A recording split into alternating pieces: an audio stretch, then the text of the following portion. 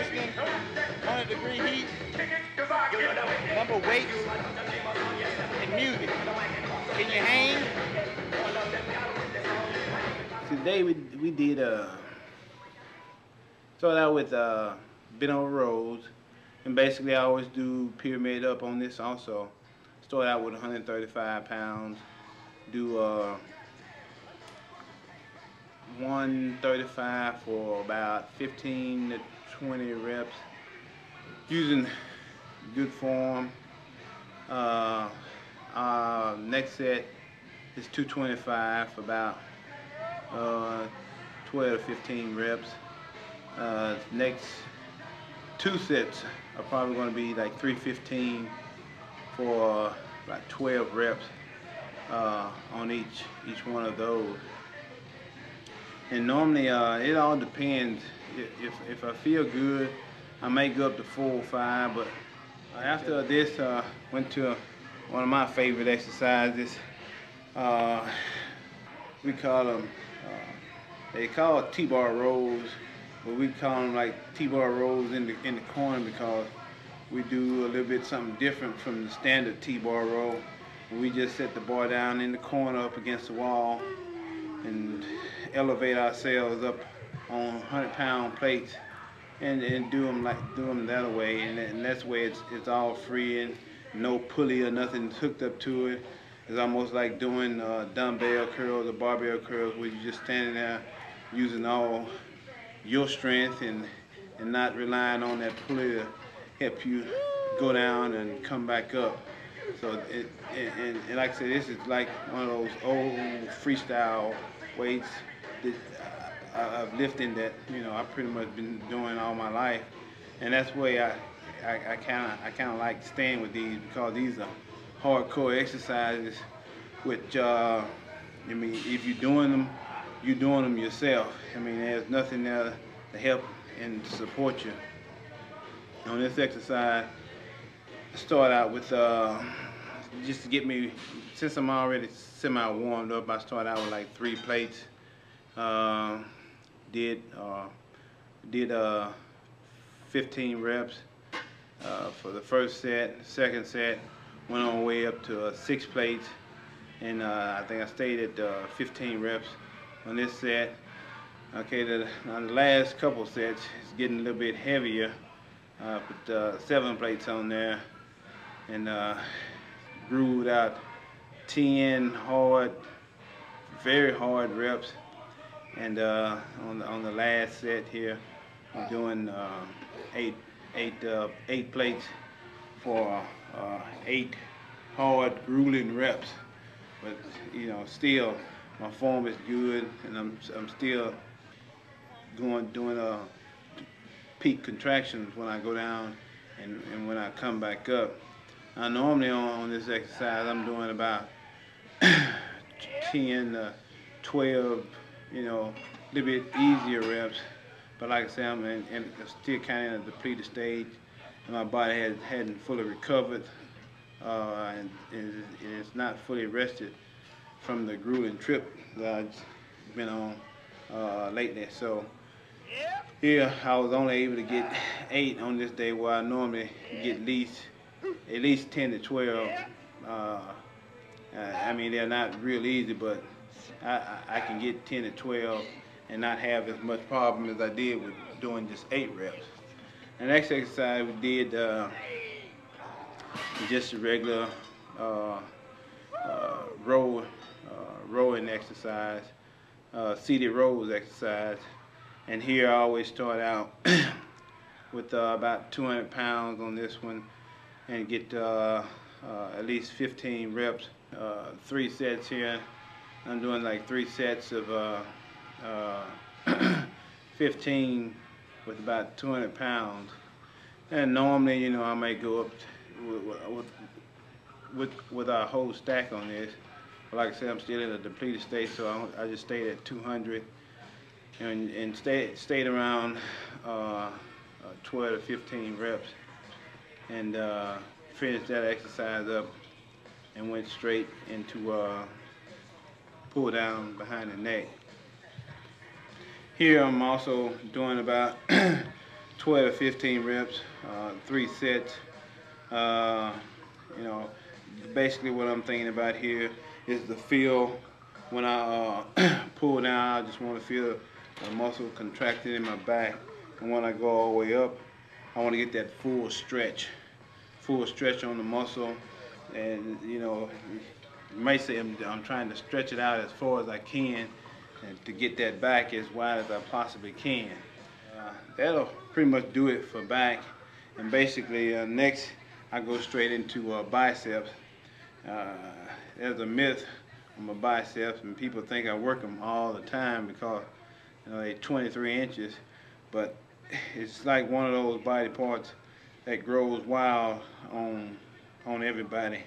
And with me, it's always been my arms. No matter how much I work them, and no matter how less I work them, they're still gonna grow and they're still gonna be big. At one point in my life, I did get kind of carried away with the biceps because you know that's all people see when you're walking around. All the time you either got on a nice pair of jeans, or if you go into a club, a nice pair of slacks. Your arms are always pretty much uncovered, and that's the first thing that people always saw on me. And they always ask me, you know, how you get your arms so big and why your arms so big. And the stupidest question I get is, do you work out? But as far as the arms go, now I don't train them like 5 times a week. I don't train them 3 times a week. I don't even train arms twice a week. If I'm lucky, I train arms once a week now. Arms, I start out, did 21s, did 3 sets of 21s. Here I'm thinking about the peak contraction. I'm thinking about full concentration of the bicep flexing when I go up and come down. Here again, thinking about pumping my arms up. That's why I do like 21 reps. It's real quick. It's real easy. It's a good exercise for the arms because you're getting a good pump on your peaks of your biceps, and you know that's the most important part of your bicep, the peak. So I normally do like 3 sets of these, 21 reps, 7, 7, and 7, 7 on the top, 7 on the bottom, and 7 full. And my next exercise I go into, it's just pretty much the old dumbbell curl, seated dumbbell curl. It's been around forever. It's real simple. You just sitting. I'm just sitting, just doing the same thing I was doing when I was doing standing. I'm doing peak contractions, trying to feel that muscle as I curl it up there. I'm also concentrating on getting a real nice round peak on my on the bicep. I'm also trying to do slow and very controlled movements on this exercise. Here again, I'm probably doing about I do about 10 to 12 reps on this exercise. And again, with me, I'm not really that concerned about trying to go real heavy here. As you see, I'm doing just 35 pounds. I'm not doing 60. I'm not doing 70. It's not about how much weight I can do or nothing like that. So that's why I'm doing the 35 pounds. That's why I'm doing 10 to 12 reps.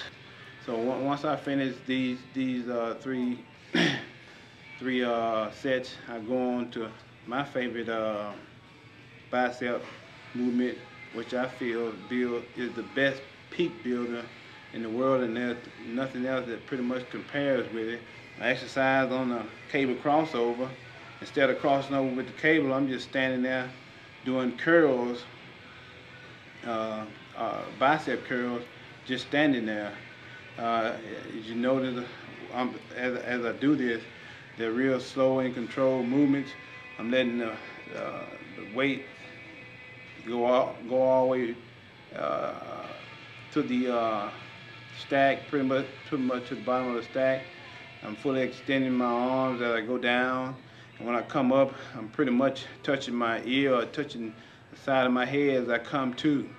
So I'm doing full, slow, controlled movements. I'm trying to get peak contraction here, and I'm not doing a whole lot of weight either here. I'm only doing about, matter of fact, I'm only doing about 25 pounds. And here again, you know, the myth, you don't really have to do all that heavy weight if you're doing good, slow, controlled movements, with peak contraction.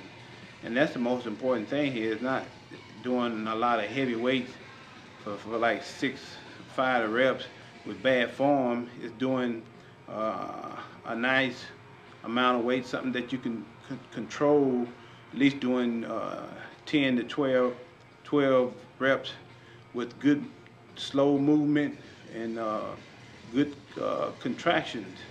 So here again, I'm just doing 3 sets with 10, 12 reps, and that'll pretty much do it for me for the next couple of weeks.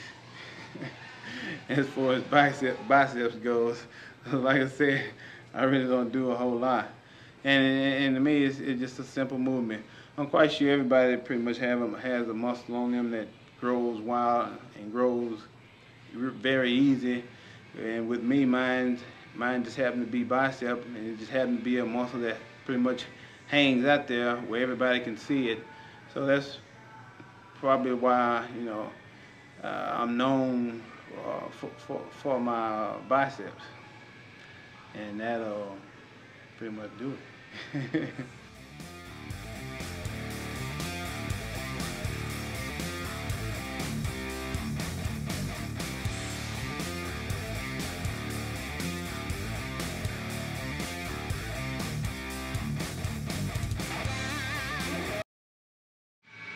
How they say on the cartoon, dip, dip, dip. That's all, folks.